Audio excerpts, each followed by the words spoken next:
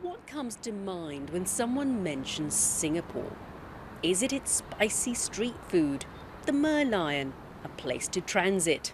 Or is it this, the Singapore Sling, a cocktail that's celebrating its 100th anniversary this year? It brings to mind visions of the Orient, tropical flavours with a kick, and has become synonymous with the nation. To find out more about how the Singapore Sling was created, we go back to where it was first concocted, the Raffles Hotel. I'm here at the Long Bar where the Singapore Sling is the best-selling cocktail, and I'm speaking now to the resident historian of Raffles Hotel, Leslie Danker. Leslie, tell us a little bit more about the history of this drink. Okay, you can get a Singapore Sling in New York or in London, but the original comes from Raffles Hotel. How did this come about? Now, a lot of British were working here in Singapore and they came to Raffles for a drink. And according to the British tradition, the ladies were not supposed to be seen drinking in public.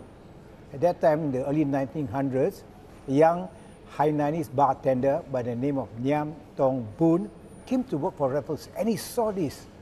Then he said, I must do something for the ladies. He pondered for some time and reached a conclusion, used gin, a clear liquid, cherry brandy, Benidorm, Cointreau, pineapple juice, lime juice, and to give that pink hue, he used the grenadine, and he called it the Singapore Sling.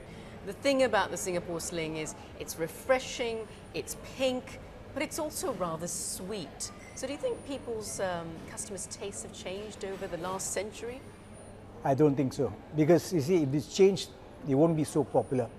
A lot of people who tried the Singapore Sling told me it's nice, it's sweet, but then slowly you will get the kick of the gin.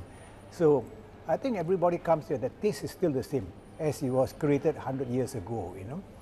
And this year we really salute Nyam Tong Boon for giving us the Singapore Sling.